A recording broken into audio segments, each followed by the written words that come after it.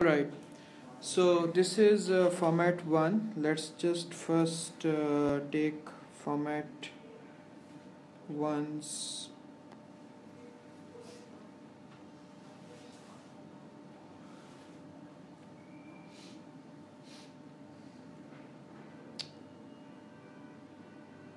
Alright, there we go. Alright, done. And then we have this question.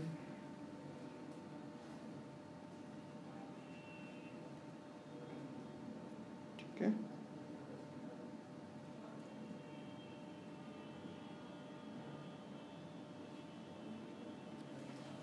Done. Okay.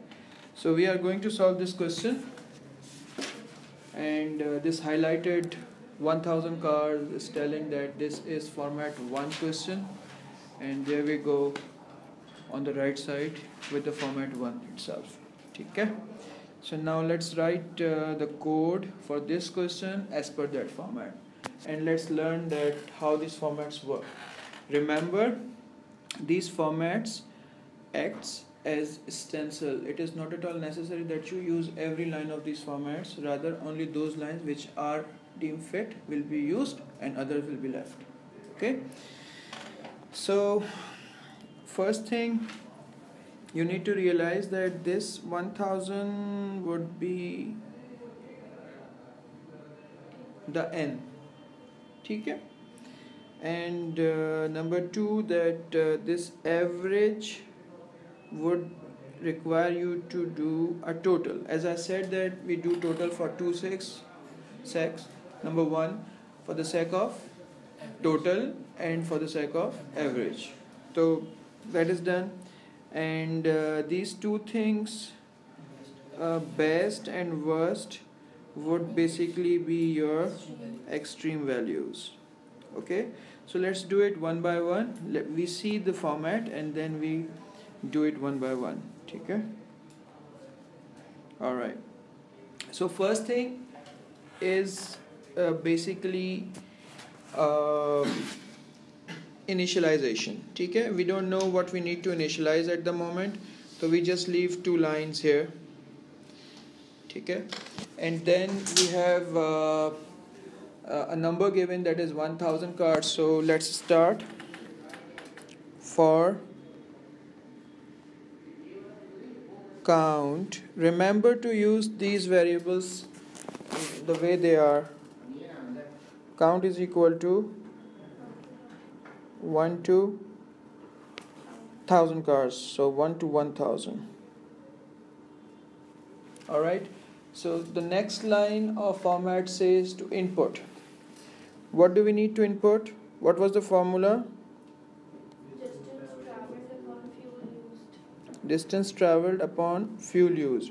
A word about the name of the variables. They should be related. They should not be A, B, C, D. If it is distance traveled, let's make it dt. Okay? Distance traveled. What other thing we need to input is fuel used. So let's just call it fuel. What is the next step of our format is formula calculation, and that formula requires you to find fuel economy. So economy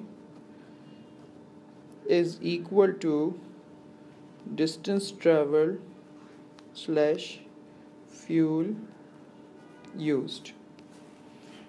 Alright, so as soon as you have one formula, as you can see here in the question, that they also ask you to output the fuel economy of each car here. Okay? Here. Fuel economy of each car. So in order to do that, you would have to output the economy that you have just found for every car. Remember, there are two types of outputs. One are generalized. Those are done when everything is completed, all for all 1000 cars. Okay?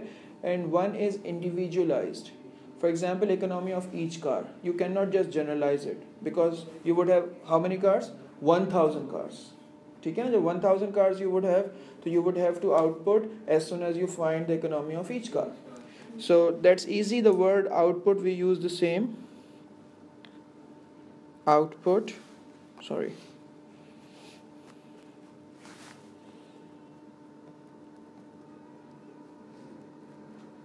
Output economy. All right. Now this part is done. What is next line? Totaling. And we need totaling because they require you to find the average of all cars. Now remember that average is a generalized output, and that would only be done when the economy of all 1000 cars is added up. All right. So total is equal to total plus what? Yes. If there is no formula, then we basically add the input to the total. Otherwise, if there's a formula, mostly there's a chance that we are going to add the output of the formula. Now, you have total of economy for this car. Now, they require you to find the best and the worst.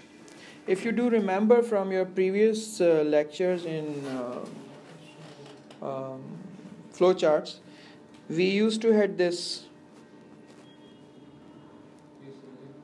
ठीक है ना? If something is, let's say, if economy is greater than high as of yet, then what we do?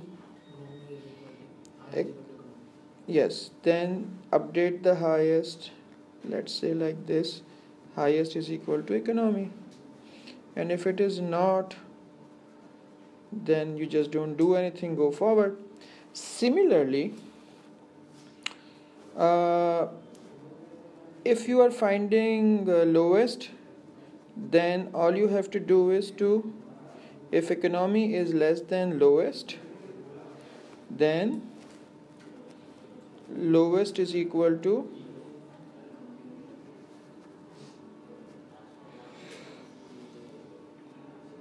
that's it. That is very simple. Now let's write it in words. ठीक है? That would be simple. If eco is greater than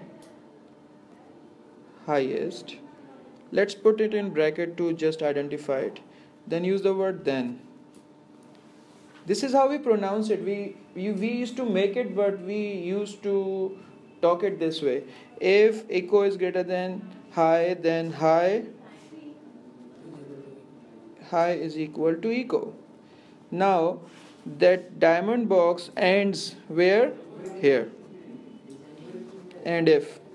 So if this is true, then high would be eco. Otherwise it would just skip this line and reaches and if.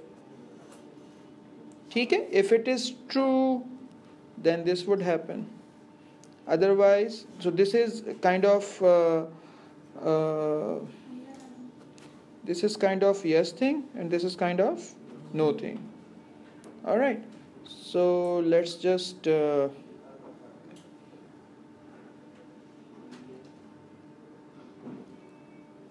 write this up now.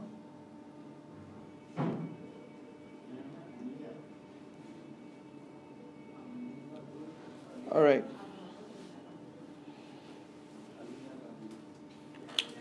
Okay. So we are acting on economy. ठीक है?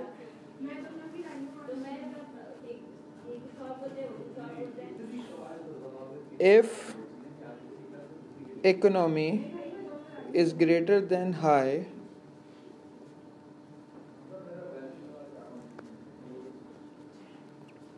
then high is equal to economy. And if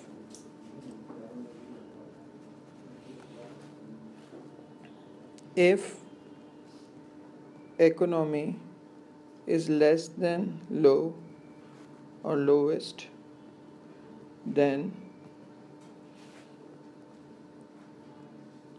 lowest is equal to economy. And if. Easy? Alright, so extreme values are done. What you have to do now is just no, next. This next basically is the count. It would be doing it itself. It would be counting itself. It would be deciding itself that how many times it has been done.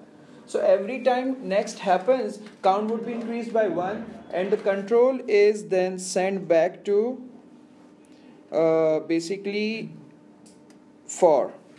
Next increases and send back to for, and then for decides whether it is between 1 and 1000.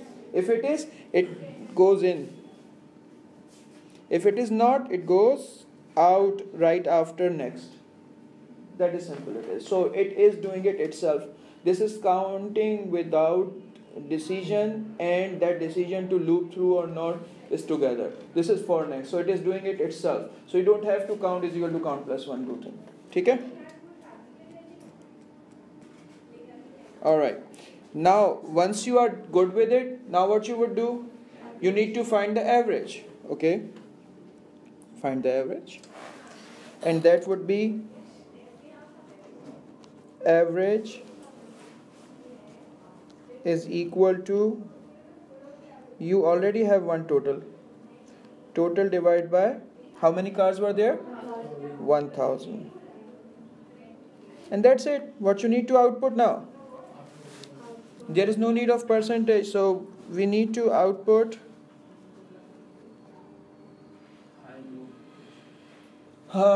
order should be as in question. And what it asks you to output the average first. It is a good practice.